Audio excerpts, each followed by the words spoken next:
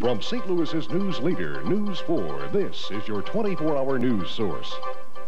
Good morning, I'm Steve Jankowski. Here's the latest. St. Louis police have booked a 21-year-old man in connection with a fatal shooting last night.